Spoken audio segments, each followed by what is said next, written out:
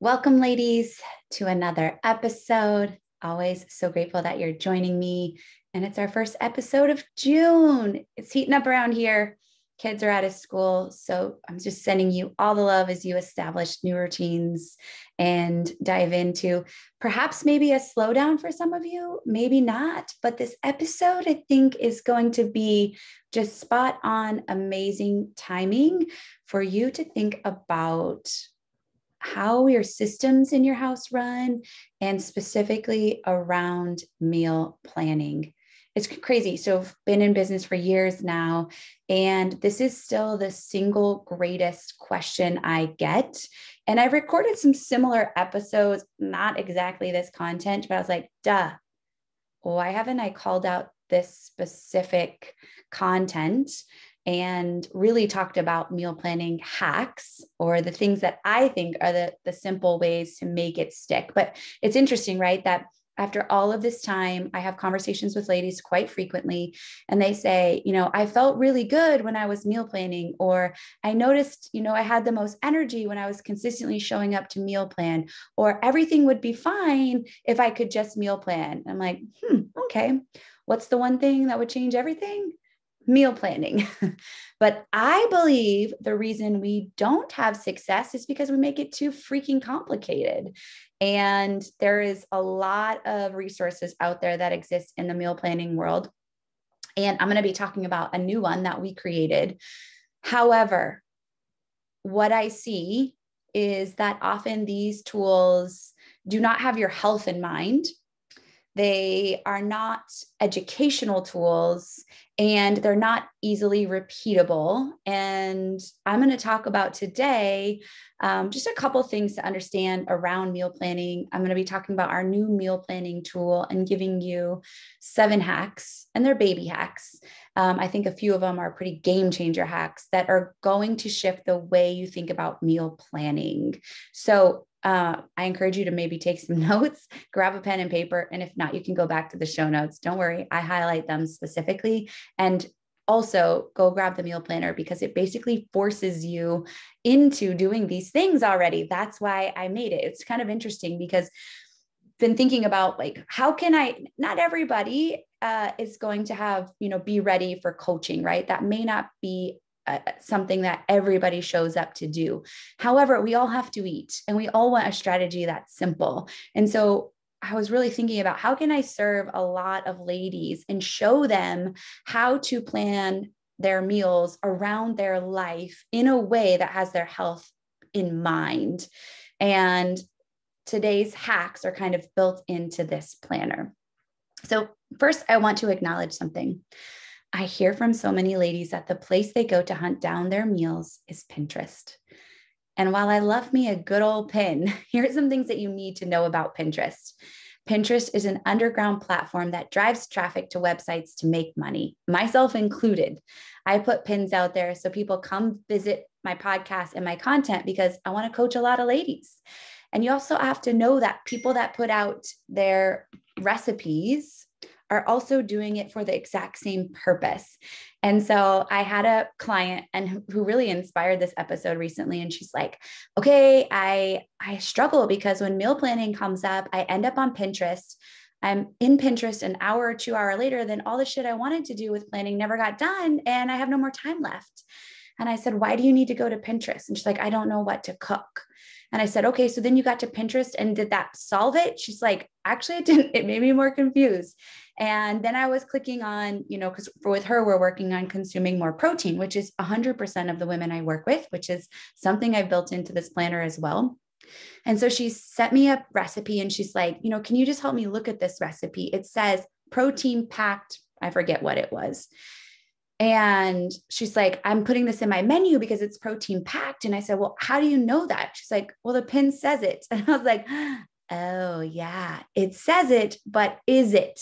Because the bloggers are not people who actually know about nutrition often. So they say it's protein packed because that's trendy and they know people need to consume protein, but it doesn't necessarily mean it's protein packed. It could be protein in it.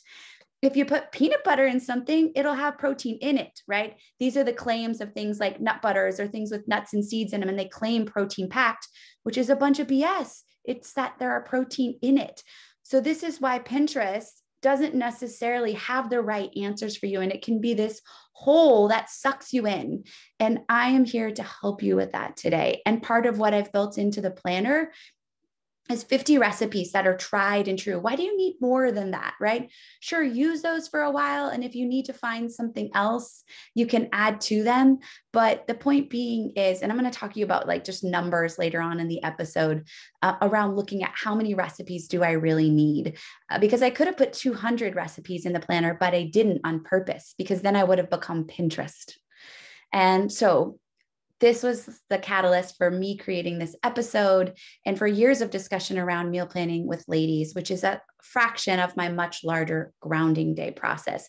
So when you hear me talk about grounding day, I'm not just talking about meal planning. That looks like the end product, but there's a lot of stuff that goes before it, which has to do with carving space out for yourself, aligning your priorities, living what you say you're going to do for yourself. So let's dive into the milk and cookies of the episode. So hack number one around meal planning is to totally keep it simple.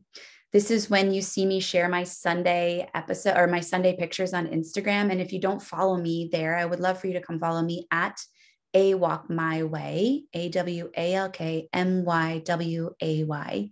I take a picture of my Law of Attraction planner where I plan my meals. Very seldom does it say a recipe. It might say like sloppy joes or ground turkey sloppy joes. And that is a small recipe. It's also in the planner, by the way. And then sweet potatoes and then, asparagus. But what I'm keeping continuity around is protein, carb, fat, veggie.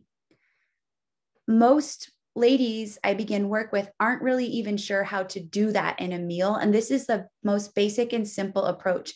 If you go grab a lasagna recipe, 9 times out of 10, there is not a protein in there.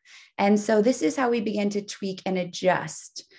Pinterest and other recipes, they're beautiful. They're amazing. And I love to cook too, but I don't have the time for an hour to an hour and a half cooking extravaganza in my kitchen every night.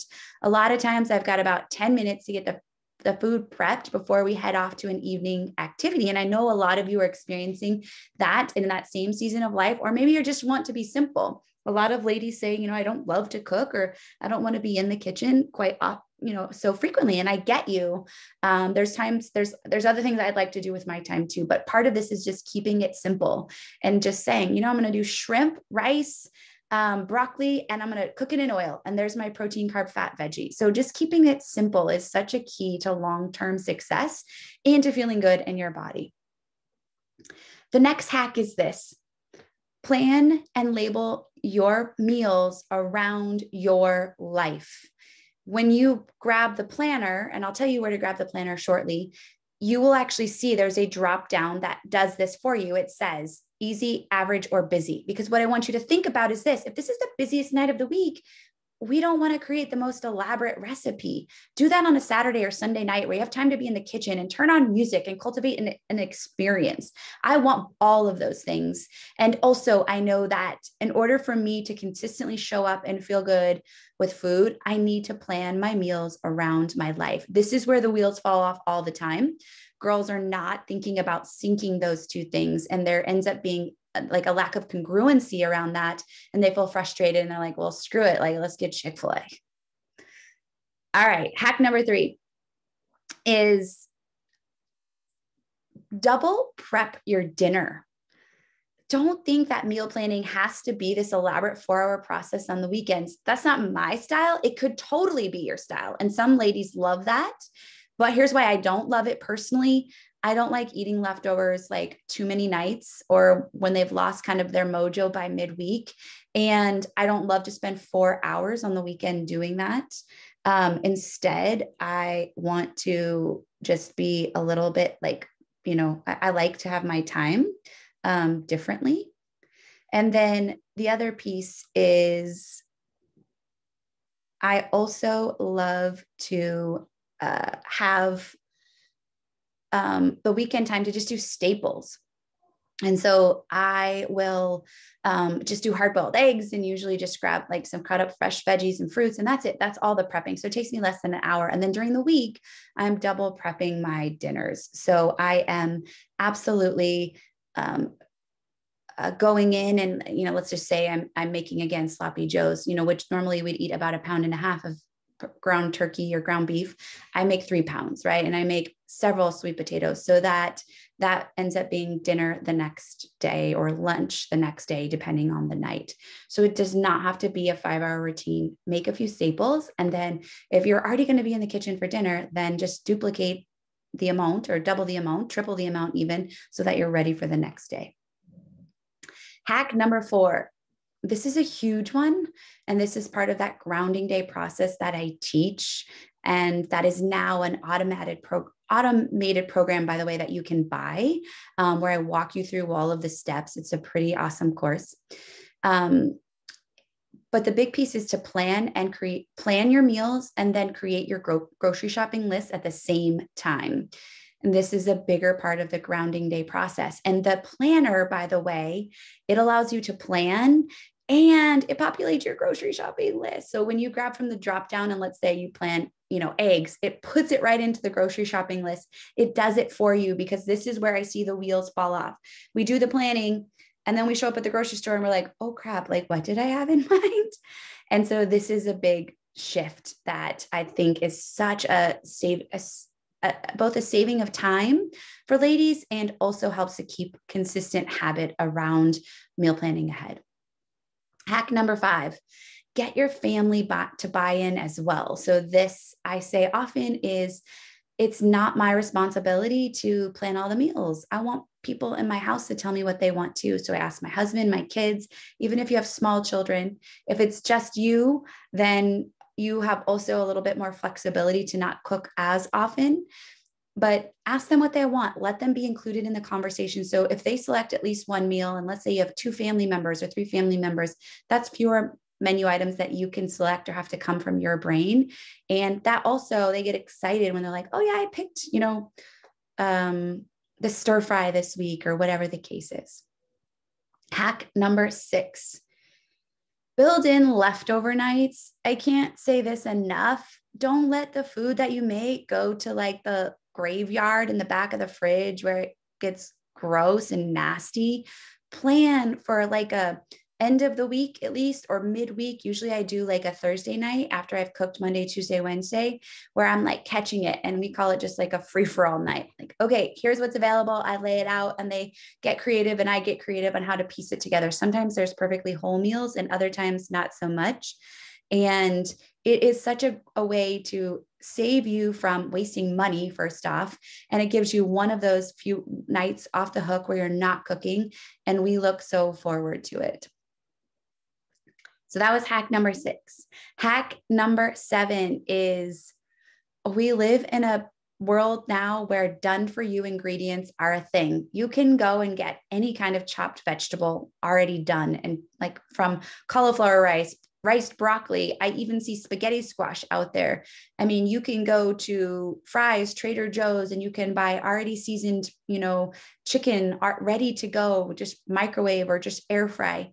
So give yourself permission to buy done for you ingredients. You don't have to be a superhero and chop everything fresh. You can do that in the future. And right now, where you're in the process of shifting, or maybe in the season of life that's more demanding, just give yourself permission to go buy done for you ingredients.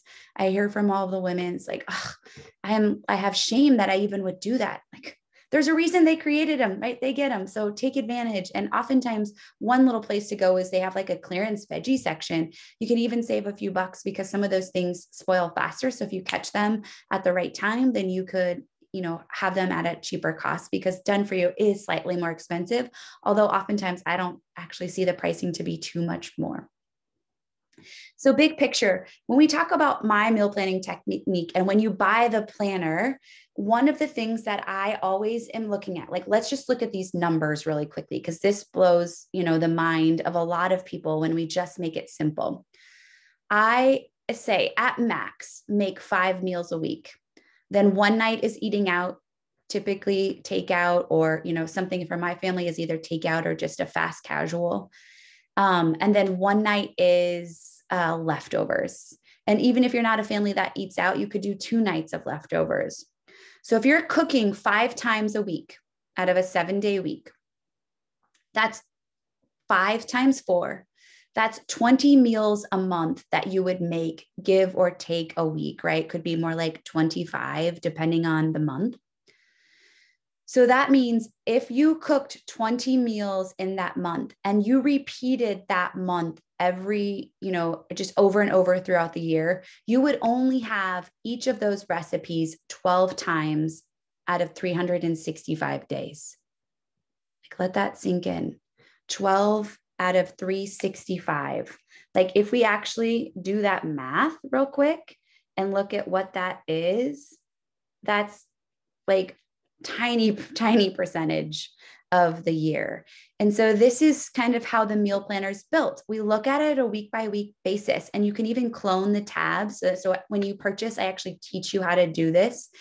And that meal planner allows you to clone the tabs. You could make 4 tabs for 4 different weeks and then refer to that. The grocery shopping list would be populated for you and everything. And this just reduces the overwhelm. It's done for you. Reference it, make it simple. And to me, just seeing that number and that big picture of, it's really not about the meal planning, it's the process, right? I don't know how to think about the recipe. And a lot of ladies will just say, I don't know what to cook. I sit down and I'm overwhelmed. I don't know where to start. And so the beautiful thing about the planner is, if you can go to the page, by the way, feelamazingnaked.com/meal planner, and you'll actually see a behind the scenes tour. So I actually walk you through how to use it so you can see it. But we divide out 3 meals and a couple snacks. And then each meal is divided out with this protein, carb, fat, and veggie philosophy, our core 4 philosophy, we call it. And it gives you a drop down. So it also helps you learn. So if you're not sure what constitutes a protein, carb, fat, and veggie, when you click on protein, it will drop down and it will give you a whole list of proteins. And that also inspires planning, because you're like, oh yeah, yogurt protein. I could totally do that with breakfast and then maybe add X, Y, Z, or eggs. Yes, sweet eggs, egg whites. And so it will allow that to be auto-populated right into the grocery shopping list. And so it teaches you as you go. So while these are hacks that you can do totally solo, when you go purchase the meal planner, which by the way, is $7, it's as much as a Venti Starbucks, and it's going to last you the rest of your life. And it's going to be the best $7. It's a no-brainer. And I priced it like that. A lot of girls have said things like, seriously, how did you only charge $7? Or like, this is the best $7 I spent. Like, it makes me think about my health, all these things. And that's because I wanted to make it that way, a complete no-brainer for you, so you could have a tried and true strategy. And be prepared. Like, when you go to check out, the other pieces I made are the other questions I often get. I don't know how to eat out, or I'm not sure what to get, or what happens on those emergency nights where I don't have a meal on plan or a meal planned, or I don't know what to do. So I actually created a bonus guide, and it walks you through, I think it's 10 to 15 of my favorite restaurants to eat out at. And I teach you some things and some ideas on how to order. There's also a bonus training where I go to my favorite childhood restaurant, and I sit down at the table and walk you through my thought process and things to think about when eating out. This is one of the favorite videos inside the group program, and I'm sharing it outward. The other thing it has is those emergency meal ideas, quick meal ideas, literally pictures of the ingredients so you know what to look for. And I recommend just having 2 of these on hand in your freezer at all times, because then it will reduce that desire to go out for takeout, or order takeout rather, or go grab something, or end up ordering a pizza in, right? Because 2 things happen then. We spend more money than we need to, and also it doesn't support our goals. So I teach you kind of this emergency meal prep. And there's also a bonus training, not a live training, a recorded training in there that teaches this core 4 philosophy. And I walk you through me live creating a recipe and all that, goes into that recipe creation. So this whole process is going to help you shift from this kind of rocket science that we often think meal planning is, to showing you how simple it can be and just taking back ownership over that process. And I think now is such a beautiful time to practice. Maybe things are going to slow down a little bit for you. Some people experience such a pickup, maybe this is just such a great opportunity for you to see how simple the steps can be. So I hope that those 7 hacks speak to you.